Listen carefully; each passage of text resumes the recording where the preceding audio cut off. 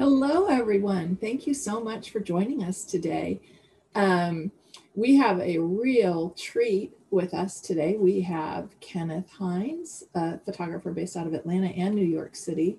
And what he's going to share with us today are how he takes, I call them almost ordinary photographs, and turns them into just these really compelling images, like you were seeing when you first joined, with some creative editing and a lot of color and focus. And I'm really excited to dig in with him today and have him share his work. If you have any questions at all, please throw them in the questions area or the chat pod. And I think I'm going to be quiet now and let the star of the show take over. Take it away, Kiana. Thank you so much. I'm happy to be here. Thank you to Kathy and Adobe and the Photo Plus crew. I don't like long introductions about myself or anything. I definitely have a lot of material that I want to get through and especially get to the questions. And so I will go ahead and share my screen and we'll get started here. And I'll stop my video. That way it's not in the way. And there we go. Okay. So hopefully everybody can see my screen now. And I'm sure there's a way I can remove this out of my way, hopefully. I don't know if you all are seeing that or not, but if it's in the way, let me know. Okay, so I'm going to show you 4 images that I have, and quite a few of them are very different from one another. And they're going to really show a lot of different editing that I've utilized in terms of, especially with the brand new color grading, which I'll show you on this specific photo. Now, what I generally like to start with any photo that I take is looking at what I have in terms of colors. What does my eye go to when I'm looking at any of my photos? So immediately, everyone always notices the orange hair of this guy. Many people assume that I had changed his hair color. No, that's his actual hair color. And I thought it was very cool looking. He was at one of the newsstands down in the train station, New York City subway. And just everything around just was so fascinating. And I just had to take this picture. And so my eye goes straight to his orange hair. So that's one of the colors that I know I'm going to focus on. Now look at the whole picture. What are some of the other colors that stand out? That's what I'm looking at. That will complement the orange. Well, I see the yellows and I see the reds. So just off of that alone, I know those are pretty much going to be the fundamental colors that I focus on, because the subject in the middle, his hair being that orange color, those are the colors that stand out the most, those sort of reddish oranges in the hues. So I want that to be our focus. Everything else does not matter on our color palette. So what I'm going to start with is we're going to do a few of our basic adjustments here. And I want to bring down my highlights. And at certain points of this video, I know it might look like, what in the world is he doing? Why? Like the picture might be going extremely dark or it might be going extremely bright. But I guarantee you, once we're all towards the end, it will come together. So initially, I want to bring down some of my highlights here. And the next thing, I want to increase my shadows quite significantly. And then I'll also do the same for my white level. And then because something that is a very big sort of trademark to my images is my contrast in black levels in my images. That's how the dark tones that I have in my photos, I'm very big on the contrast and those black levels. My style changes quite a bit over time, but for the most part, you're always going to see sort of that lingering base when it comes to contrast. And so for my blacks, we're going to bring that down about there. That looks pretty good to me. And for our texture and clarity, we'll add a little bit in that area. As we have a significantly sharp photo that we're starting with, very, very sharp photo. And I want to emphasize a lot of that detail that we have here in our photo. And then for our dehaze, I want to run a little bit of that. Gives me a little bit of contrast in my image, in some of the aspects of my photos. But I'm actually going to take out the contrast here in this global adjustment. Okay, so once I have that, I'm also going to adjust my white balance a little bit here. So what I'm looking for is something that's kind of rustic-like. You know, look at the whole scene here. It's a lot that's going on. We're in an underground station, and I really want to really have a feel of sort of this vintage type look with our orange and yellows being our dominating colors. And so I really want that to really pop about our photo. Now for our white balance though, we're actually going to decrease the temperature a bit. We're going to go a little bit on the cooler side. And that looks pretty good there. And then I'll take off some of the purple tint here, go more towards the green side there. Okay. And then next is one of my favorite areas is the tone curve. I'm very big on utilizing this. This is where I really get the look that my images have. And just to kind of show you really quickly of how to go about how this can really change the dynamics of an image. So here, anywhere on this graph, I can drop little anchor points. So going from left to right, you have your black levels, you have shadows. The middle here would be your midpoint. Then you have your highlights, and then white point. And so you can drop wherever you want points to be here. Let's say, let's come over here. Drop a point here, drop a point there, and a point here. So of what I want to adjust to get the kind of contrast level, if I want a film-like look to an image, I'll take my black point anchor here and I'll bring that up and see how it just kind of turns it into a very vintage film-like image just from doing that one simple adjustment. So the tone curve has a lot of power, and you can also do the same within the different color channels for your reds, greens, and blues as well. So it's a very powerful tool that if you've never tried it, make sure you try that on one of your images. So what I'm going to do is come back over here, and I already have some presets that I've made for my tone curve specifically, which differ from the global presets.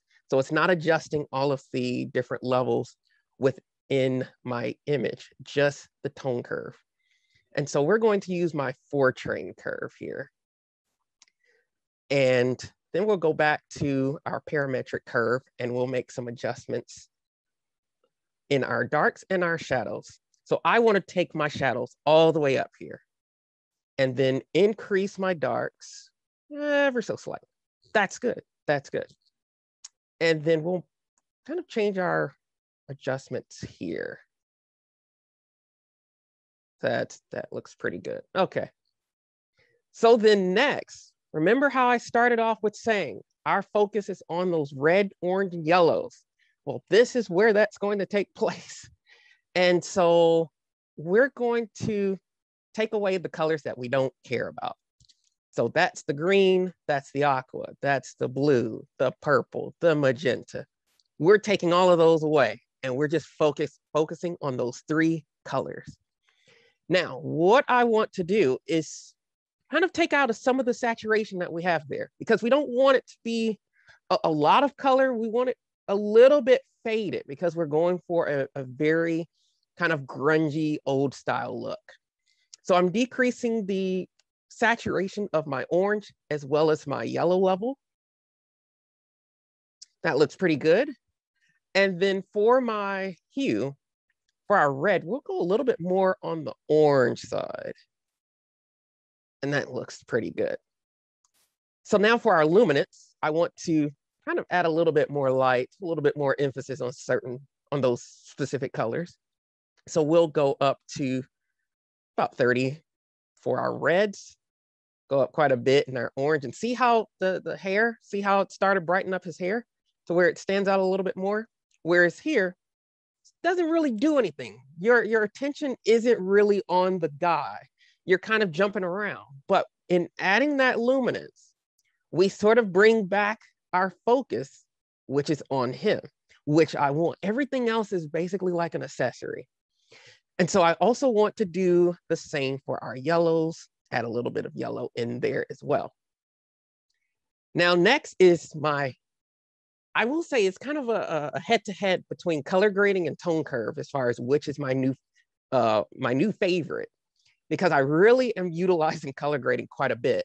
But what I'm going to do first is initially start off with what color grading was before this update, which was the old split toning that you all might remember. So to get that effect of what split toning was in Lightroom, I'm going to switch my blending and go from 50 to 100. So now it's going to be activated as if I'm adjusting of how split toning used to be. And so I want to adjust my highlights. And so we'll go over to highlights. We'll add a little bit of warmth in our color there and add a little bit of the saturation. Here we go. See how we just warmed that photo up just with that one adjustment. And that's all we want to do in color grading for right now. Next thing we'll go to is, now I don't necessarily have to do this. And I've shared with this, I shared about this in a lot of my YouTube tutorials when I'm doing these edits. My picture is already plenty sharp, but I just always like adding sharpening. That's like a trademark of mine. I don't know why, but it's something that I always love doing.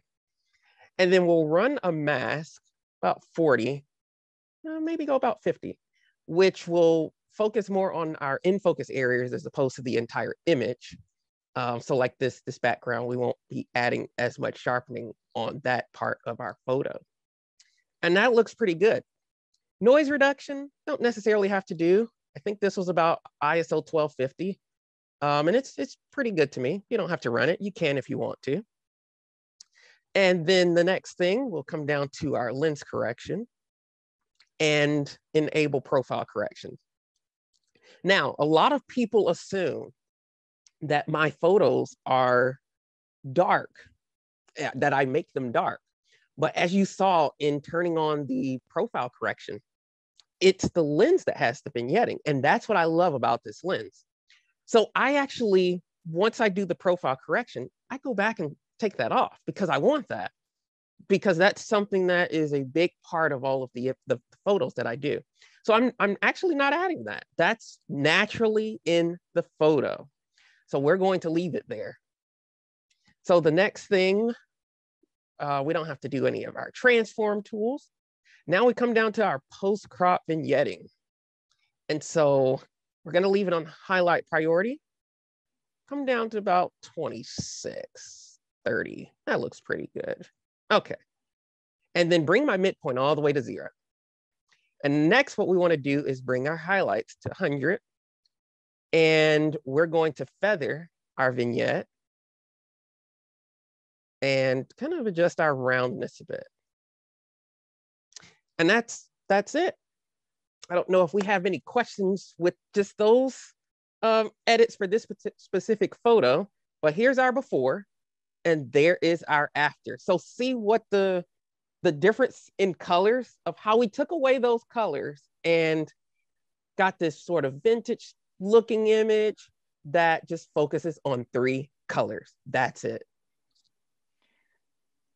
Kenneth, we don't have any questions right now. I have a comment though. I think this is a really interesting example of how color can completely alter the nature of a photograph. I mean, people that like bright, poppy, vibrant colors could have taken your before image completely the other direction by increasing the saturation and color of the bright, probably oranges, reds, and greens, blues in there.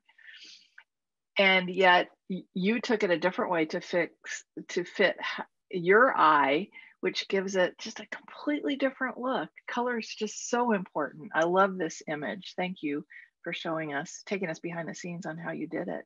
So I think it's time for you to head into another image. Well, before we do that, so this image, I have a brand new edit that I'm going to show for the first time. And it is in going back to our color grading. So this was the first image that I had done of this first edit. But with the update to color grading, I took this photo and went a step further, because what I wanted to see, what could I do with this new tool that I wasn't able to do before? So with that, let's go back to our color grading. And now let's activate it so that way we're getting the effects of how this new tool works. So we're going to reset our blending mode back to 50. And now I actually want to make a few other adjustments. So let's go to our shadows. And I actually want to bring down our shadows here ever so slightly. Let's go about 16, around in there. Okay. Then next, I'm going to go to my global adjustment. And just to give a very different effect, watch what happens here. We're going to go about in our greenish, bluish type tones. Now, remember, we took all those colors away. So why would I want to go to those colors when it has nothing to do with the photo at all? Watch what happens when I add the saturation in. It's an entirely different photo, just in utilizing this new color grading tool. So if I turn this off, you know, it's going to also take away sort of the split toning look. But that's what we had before. Now look at it with the color grading. I just changed it to an entirely different photo in just 2 simple adjustments. That's it. So any further additives on this, Kathy? I don't think so, except Teresa and I both love your edits. She commented in the chat pod, and I had to agree with her completely. Incredible, and thank you for showing the new color tools that came out last fall that I think people maybe aren't aware of, that again make a big difference. Thank you. It really does. And you know, I'm sure there are people that probably do miss having split toning, but it's split toning 2.0 basically. Because if you still want to have split toning as before, just take your blending to 100. It's going to function the same way. But you have this new global addition as well as this new midtones, which just adds so many new ways of where you can pull and push an image. That's what I love about it. So let's fly from New York City virtually to Chicago. And this is a photo that I thoroughly have enjoyed, and I thought would be something fun. Gives you kind of that aspect of sort of street architecture, kind of blended together. A photo of one of the Chicago elevated trains going through an S-curve. And so we're going to do some fun stuff with this one. So what I want to do first, however, is let's run our transform tool and straighten that photo up a little bit. Okay, and come back to the top. So where we're going with this one. Now, I had a version of this where there was a little bit less shown in the highlights. And a lot of people in this situation would expose for highlights. But our cameras these days, and especially these lenses, like this image was taken with a Zeiss Batis 25mm, which is a very good lens.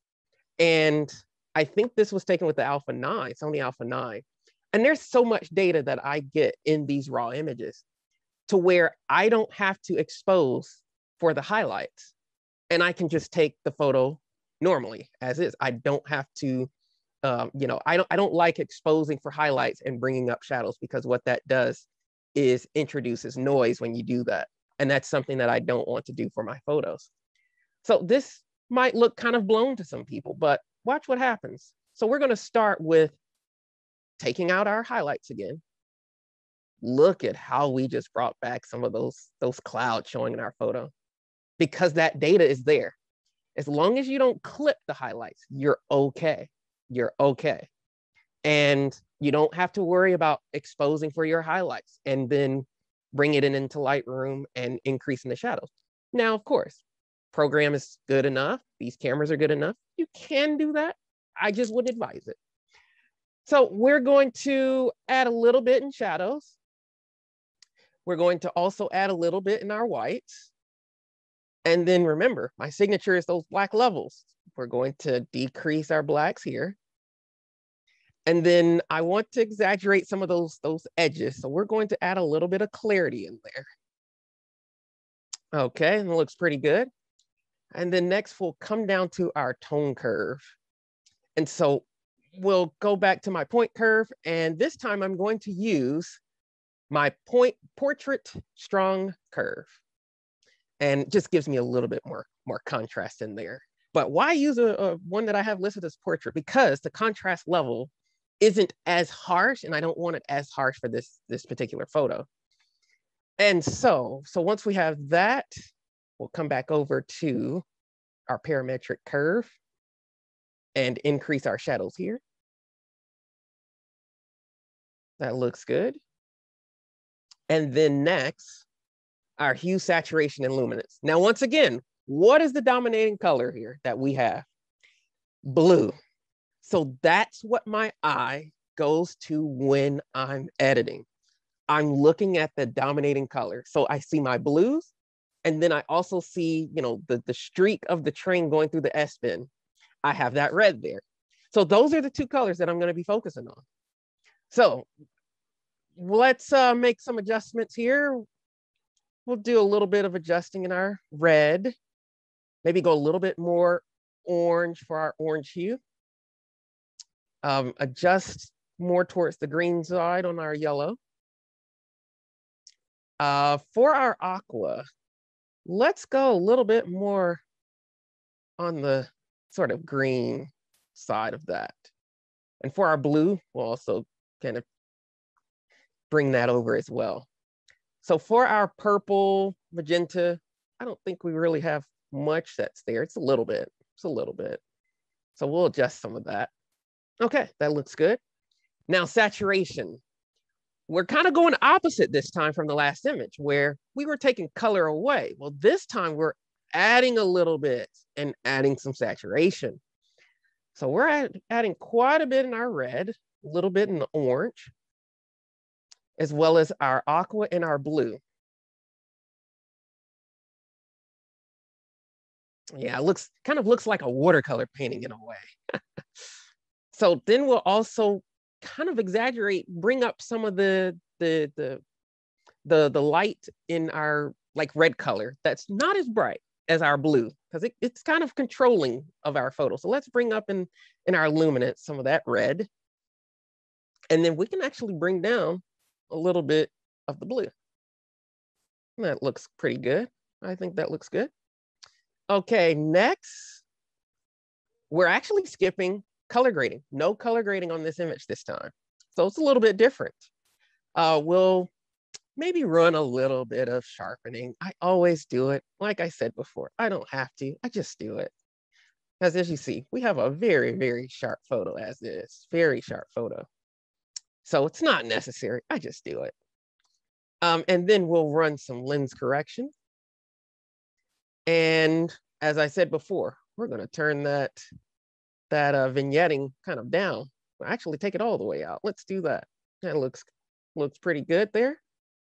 And then next we will go to our effects and add my favorite, that post-crop vignette. So we'll start that off, go about 40, 38, that works. Bring our midpoint all the way down. Now see how ultimately dark we got, but watch, we're gonna bring all that back. We are. Let's feather that and we'll bring that all the way to 100. And then we'll also bring in some of our highlights. Now I don't wanna go too much. I don't wanna have a totally bright area in just one corner like that. So we won't add as much back there. Okay, so next, what I want to do, adding another new element that we didn't see in the last image, and that's our radial filter.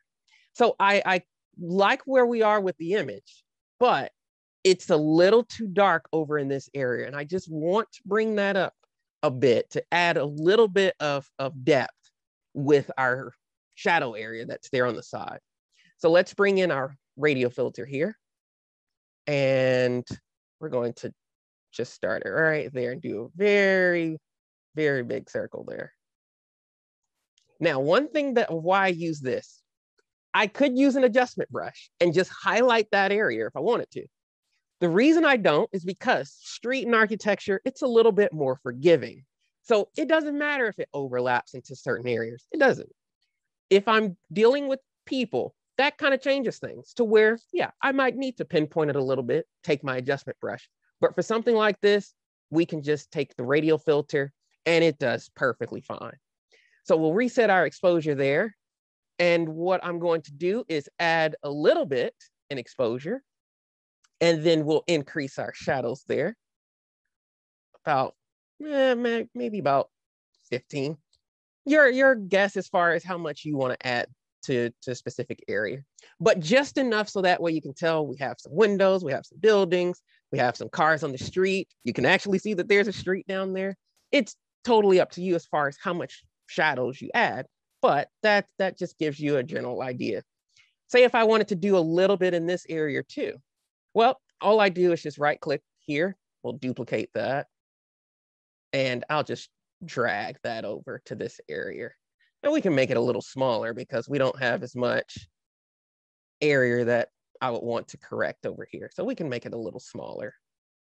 And okay, and that looks pretty good. So that's our before and that's our after. And if you notice here, we actually kind of stayed a little bit true to the original this time and just took what was already there and just emphasized and exaggerated a little bit more. So any questions that we may have on that one or any intriguing comments?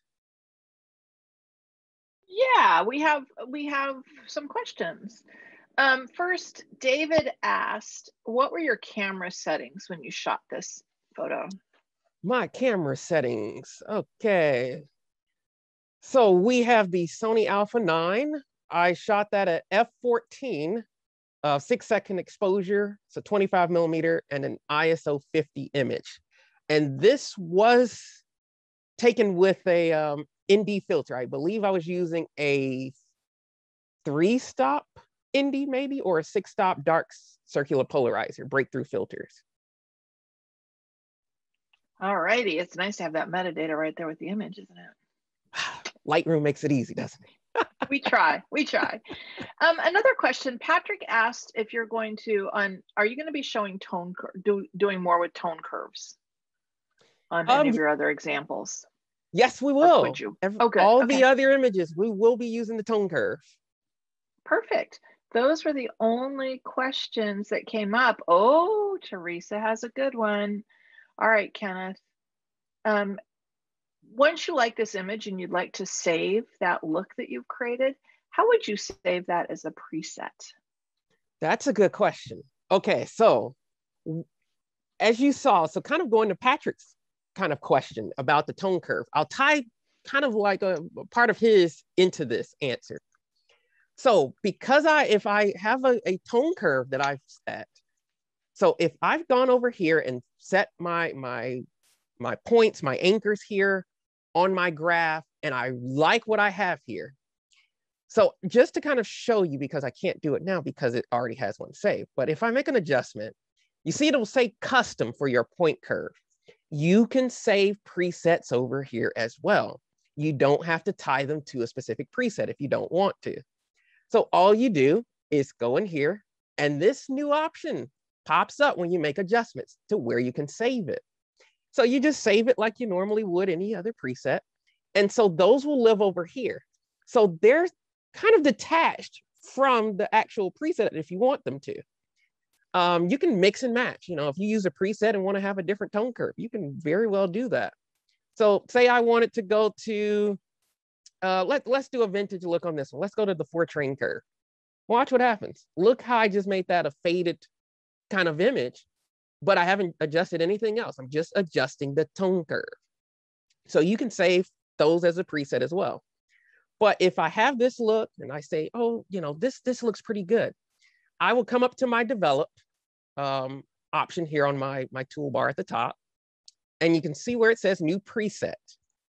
So once you have new preset, you can either create a new group or place it someplace where you already have presets already made. So in this instance, you can name it. Now, the way that I go about my naming, and this, people find this as an interesting quirk about me and how I do photography. I actually name it something that is related to this specific photo. Why is that? Well, I'll do an example. So Chicago, elevated, blue tone. And then I also will put a sort of a acronym for my tone curve, so that way I know what it is too. So I'll put this 1 or I. In the event that I come back to this and I make a variant of it, I just build off of it. So I put 1 and then I'll put PSC to let me know that's portrait strong curve. I know what tone curve I use specifically for that photo. So once I save that, it's there. But of how I adjusted that tone curve and use this one. Now I'm gonna go back, create a new preset, and Chicago elevated blue tone 2. And now we have 4TC to tell me, okay, I changed that and use a different tone curve. So that's how I go about doing that. And so as you can see, my presets all live over here on the left side. There's about 2,800 presets, and I know exactly what every last preset does, to where I never have to think about it because of how I name them. I remember every photo that I've taken, so I know exactly what look has what I'm kind of envisioning, but I can build off of it in the event that I haven't really created the look that I'm looking to get from an edit. Okay, that right there is pretty extraordinary, to have 2,800 presets and understand what they all mean, which says a lot about your naming convention and how wise that is to do so. That's my tip so far for the day for me to take away with presets. Eileen asks, how much time do you typically spend doing edits on an image? So in showing what you all have seen so far, this is kind of a little bit a longer version just because I'm talking through and showing what things do. But I don't spend a lot of time. And the reason why is because I've been editing for so many years. I've now gotten my style to where I can finally create what I see in my mind. Whereas before, it would probably take me maybe a half an hour sometimes, maybe even longer, to do just one photo. But now to go through a set of images, I usually maybe take a couple of minutes at the very most, because I know what I want before I've even taken the photo. I have to see what the image looks like in my mind before I ever take the frame. But once I've taken the frame and I saw it in my mind what that image looks like, I know exactly what the edit is. I can just come into Lightroom and do what it is that I want to do for that specific photo, to where it doesn't take a lot of time. And it takes time to actually get to that sort of level of understanding the type of style that you like, the type of imagery that you're trying to produce.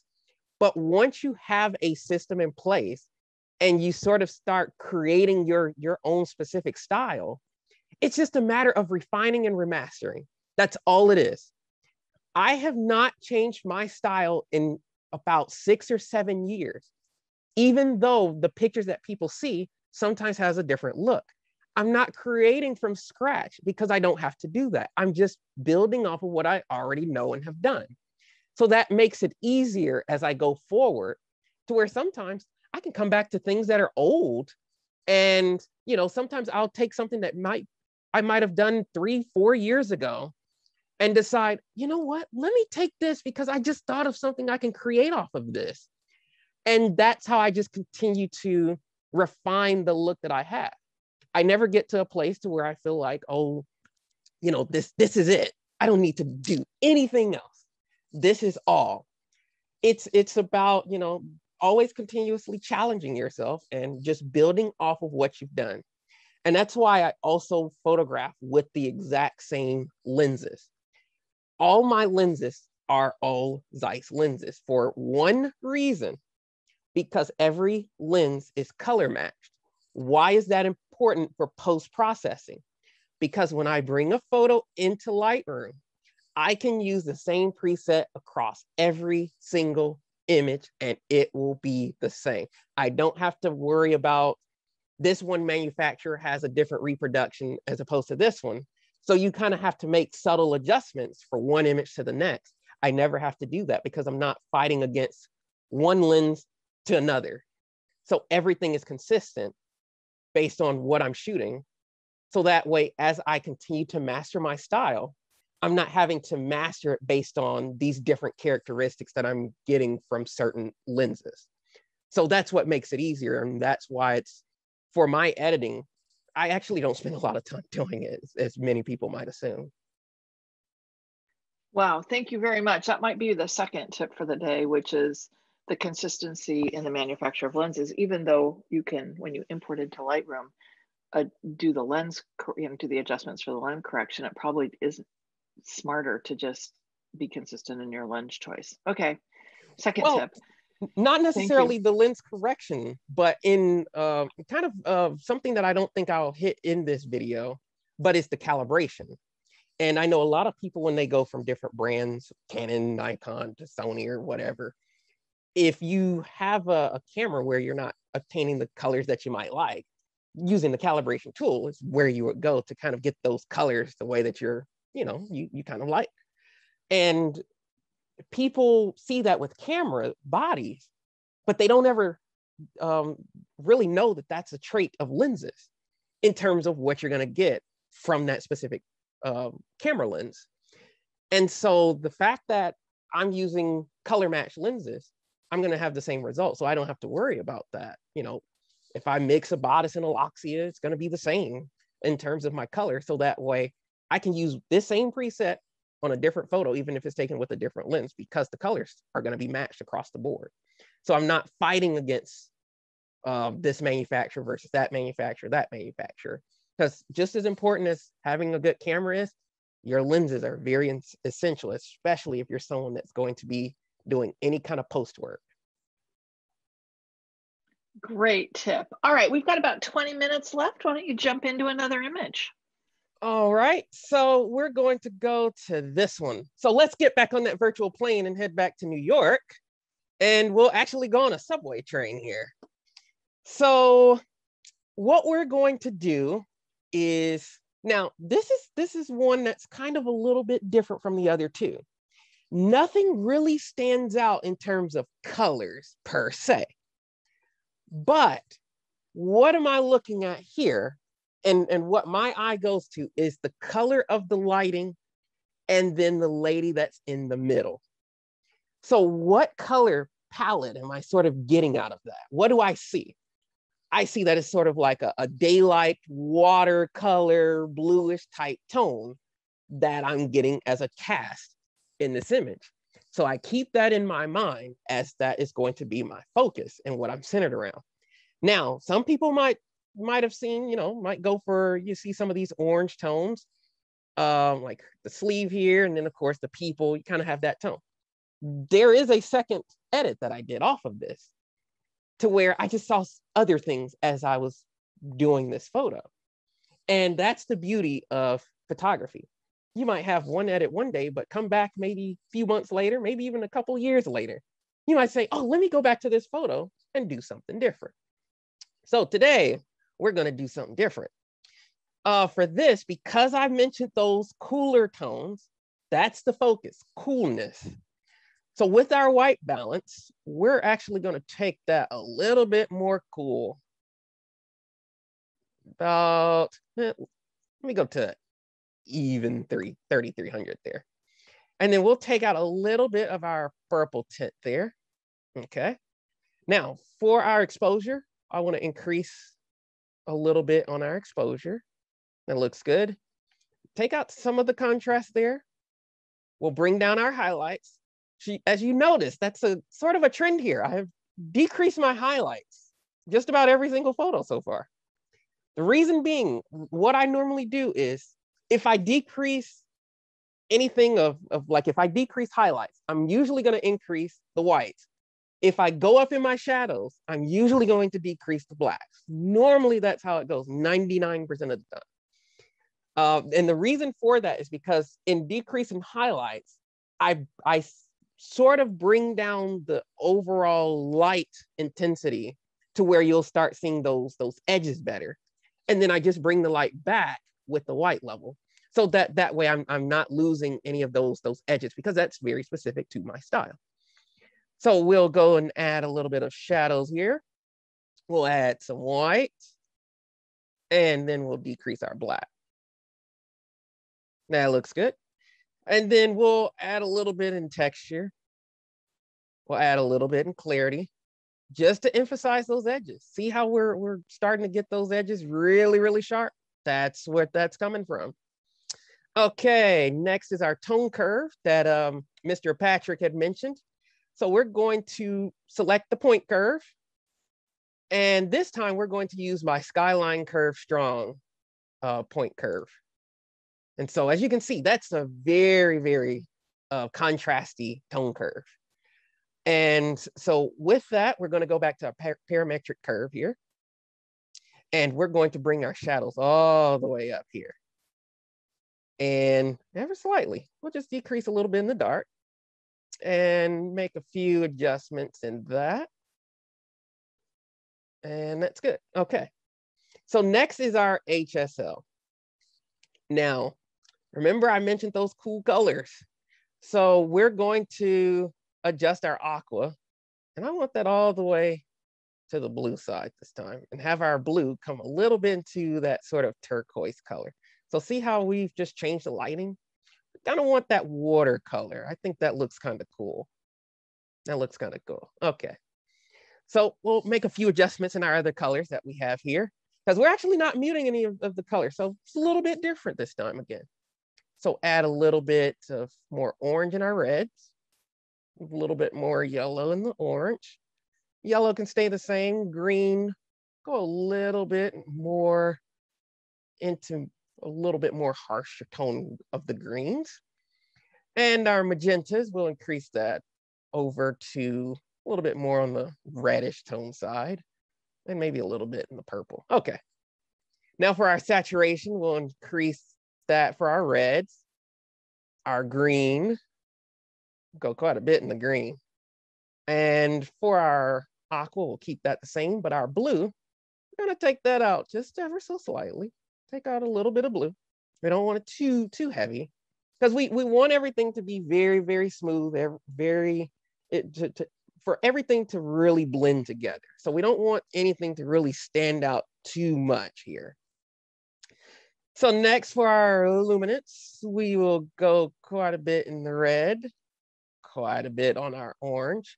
But as you can see, that adjusts our skin tones there. So we will increase that a little bit, add a little bit of light into the face. And we will add a little bit in the green. And that looks pretty good. Okay.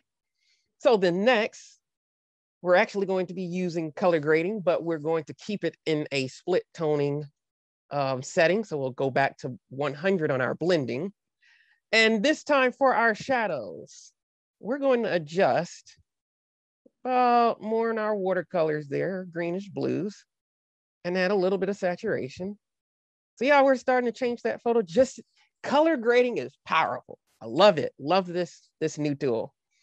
And then we'll also do the same for our highlights. And so we will come in a little bit to that and add a little bit in the highlights. And that looks pretty good. Now, this time though, let's bring down the balance a bit. That's about -30. That looks good. That looks pretty good. Now, again, super sharp photo. I won't add sharpness this time. I've done it twice. Let's not do that there. We'll keep it as is. As far as our lens correction, we'll enable profile correction. Now watch what happens with that vignette that I mentioned before. See how it drastically brightened the side? But we're going to take that back off because I love that. We want that to be added in our photo. So we're going to keep that there. Next, we'll run our transform tool, kind of level it off. Not sure. Oh, guess it didn't have to do that. Okay. And next with our effects, of course, do that post crop vignette, start that off a bit, bring our midpoint all the way to 0. We'll go down quite a bit over here in our amount. And then I want you to watch the lady's hand here. So keep that in mind there. Keep that in mind. So now we're going to bring up the highlights because we don't want to lose the light from the actual light of the train. We actually want that to still be in our photo. And then we'll feather that and we'll adjust our roundness a bit, kind of open that up ever so slightly. Okay, so then next, what I want to do is go back to my radial filter. Remember I said, watch this arm. So we're going to bring that out about maybe there. That looks pretty good. So we're going to reset our exposure there. And we're going to increase our shadows. And that's it. So we'll go to about 30 or so. That looks good. That way we kind of balance back out her whole arm there. So that way it all makes more sense. And I think that looks pretty good. So here's our before and there's our after. Any questions that anyone has after that one? No questions at present. Guys, if you have questions, throw them in the chat pod. What a difference on that. And you guys, in the chat pod, I put a link to the Lightroom page because Kenneth Hines' image is the kind of the marquee image that's used in the new version of Lightroom. And I failed to mention that at the beginning, but want to make sure you guys know that that's his. So check it out. Thank you so much, Kathy. And okay, well, I think we got time for this one last image. And we'll stay in New York. We'll come above ground for the first time of our New York tour and go to Times Square. So it's a very vibrant image, of course. And this is one that is actually a brand new photo that I just took about a week and a half ago in New York. And first kind of experience with the new Sony Alpha 1 with the Zeiss Otis 28, I think that was. So very, very sharp photo. And 50 megapixels at that. So we had a lot of information there. So what am I going to focus on this time? Because there's just so much going on. Well, I kind of want to, if you look at the bottom part of this image, it's like, it doesn't really add much to it. So we don't always have to have that being, a dominating part of our image. So we want to make the image darker and kind of let these billboards and the buildings just stand out on their own. We want those colors to really pop. So what we're going to do is, for our white balance, well, first let's straighten up this image a little bit. There we go. That looks a lot better. It looks a lot better. So we'll run through this, give our temperature there a little bit more of a cooler look. And that looks pretty good. We'll keep our tint where it is. And again, here we go with those highlights. Bringing down the highlights, increasing the shadows though quite a bit. This is probably the most I've gone here in our shadows for the basic. And our whites are going to stay the same, but then we're really going to decrease that black level. That looks pretty good. Now, we're going to emphasize a lot more of our detail here with the texture and clarity. So I want to add quite a bit in texture, quite a bit in the clarity. That looks good. So if we kind of hover around, kind of see how we're just kind of exaggerating those edges even further. So next thing, we'll go down to our tone curve. And we're going to use my Skyline Curve Strong again. And adds a little bit more contrast in there. And we'll make some adjustments here. The only thing we're adjusting is just our shadows, but we're not taking that all the way to 100 this time, just 3/4 of the way, 75%. That looks pretty good. Dial that down, dial that up a bit. That looks good. And now HSL. So what we're going to do is bring down our yellows. Or I'm sorry, not bring down our yellows, but shift them more towards the orange hue. We'll bring a little bit more green into our green. For our aqua, add a little there, more towards the blue. Go more towards the turquoise for blue. Looks good. Magenta, go a little bit more red. Purple, go a little bit more up there too. For saturation though, now because blue is kind of like taking over here, we can take out some of that here. We don't need as much, For our purple, we'll come down a little bit out of those, and our magenta. Now our aqua will increase a little bit of that. Green will significantly increase. And we'll also do the same for our orange.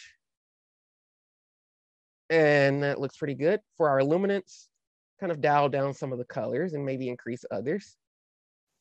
Do that for increase our orange, increase the greens a bit, decrease the blue a bit, and also our purple. Okay. So then next, we will come down to our split. I'm sorry, not split toning, color grading. So we'll go into shadows and we'll go into more of a warmer color tone here. And just add a little bit, not a lot at all. And then we'll actually, for the first time, we'll add in some midtones. So let's add a little bit of the red orange here. And we'll add in quite a bit of that to our photo. And because we actually want it to still act as split toning, we'll bring that back to 100. And then we'll go over to our highlights. And go about in our yellow range for our hue there. And we'll bring in our saturation. That looks pretty good. Okay. And then next, we'll come down to our lens correction. We'll run that.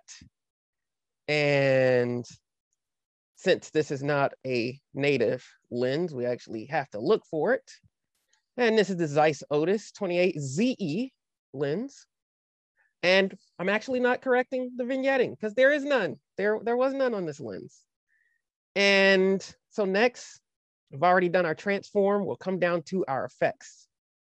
So what I want to do here, keep our highlight priority, bring that down to about 40, 50, bring in our midpoint, bring up the highlights here. See how we brought in that, we didn't lose that down in the street. So see how all of that light is muted with our post crop, but in bringing back highlights down there, we add that light back so that way we don't lose that.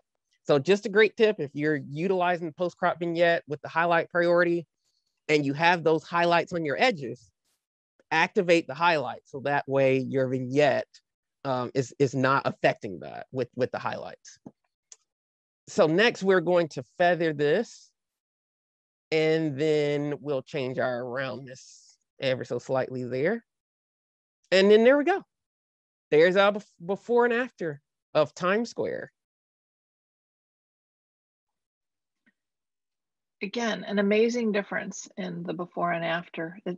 Your after is so much more dramatic. To me, the left just looks almost like a snapshot and the right really becomes a compelling image. So thank you for, again, showing us how you create your great images. As people can see, it's like we kind of got that asphalt look back in the edit of turning that back to black.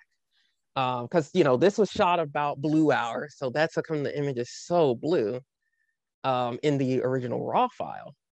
And because that lighting change is so drastic, you know, it just, that's the color tone that it had bouncing off the buildings. But very simple, very easy to go about doing that.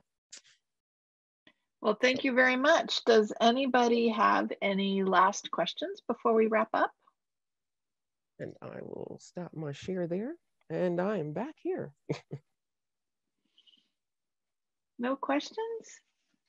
I think you did such a great job of explaining. Nobody has any questions, which is a testament to you, so thank you. Well, I certainly appreciate that. And I try to be as descriptive on everything as I possibly can.